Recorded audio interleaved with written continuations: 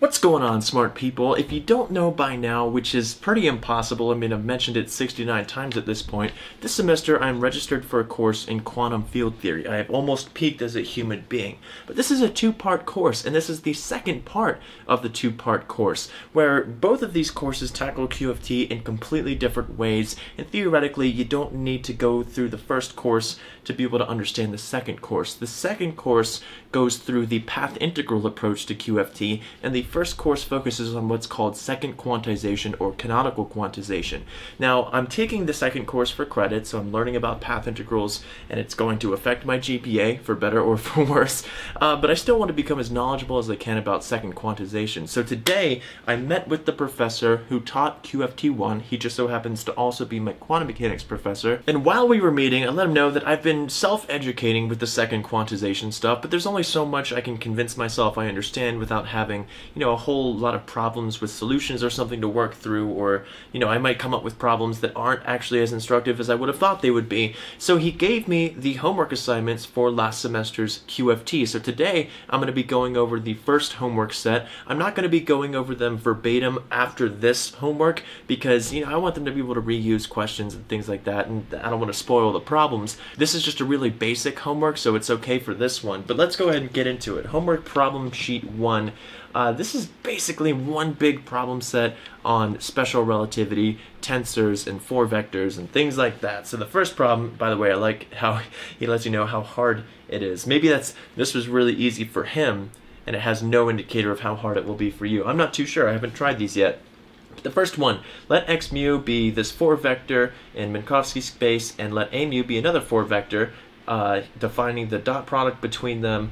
Which of the following quantities is a Lorentz scalar, i.e. invariant under Lorentz transformation? So it gives a few equations here, and I guess we got to find out which ones are Lorentz invariant. Shouldn't be hard at all. I mean, the product of 4 vectors, the dot product of 4 vectors is Lorentz invariant. So if you have like dot products of 2 things that are Lorentz invariant, that's just a number. It doesn't depend on your reference frame. So that's how you should probably approach this problem. Calculate the 4 gradient of the Lorentz scalars. That's just a generalization of the gradient that you know and love from multivariable calculus, except for instead of 3 vectors, x, y, and z, you have your x, y, and z and time component as well. Well, I guess time x, y, z. Write the following expression such that there is no metric tensor anymore. Metric tensor is really useful for raising and lowering indices on vectors and tensors, so I'm sure that that's just an exercise of that. That's pretty easy. How do these quantities transform under Lorentz transformation if they are 4 vectors? Well, they should transform, well, how do these quantities? So yeah, I'll have to take a look at that one. Lorentz transformation from a frame S to a frame S prime for a general boost of an arbitrary direction is given by, so this is the Lorentz transformation. Write the transformation of the form. So we've got just like a linear transformation. Check explicitly that the inner product of the 2 arbitrary 4 vectors is invariant under this transformation.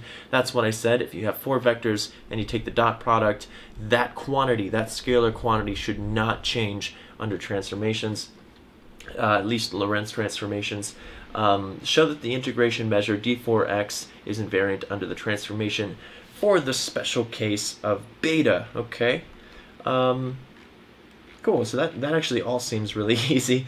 Problem 3, 3 points easy. We will see about that. A general Lorentz transformation lambda is subject to the equation lambda transpose times g times lambda is equal to g. Check that the set of Lorentz transformations forms a group. Cool, so it's getting into the Lorentz group. This is similar to the group of transformations that satisfies the transformation transpose times the original matrix equals the identity being O3. You know what I'm saying? Or if you impose conditions on the determinant becoming SO3. So it's getting into, it seems like really basic group theory. Let T mu nu be a tensor of rank 2, which is this one? Sorry, skipped one. For each Lorentz transformation, we have the determinant equaling plus or minus 1. Show that we have in addition this relationship here.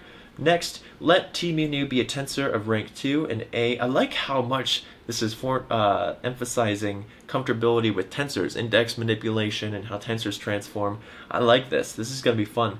So this is a tensor of rank 2. A mu is a 4 vector. Verify that the contraction of T and A transforms like a 4 vector, and this is a Lorentz scalar. Okay?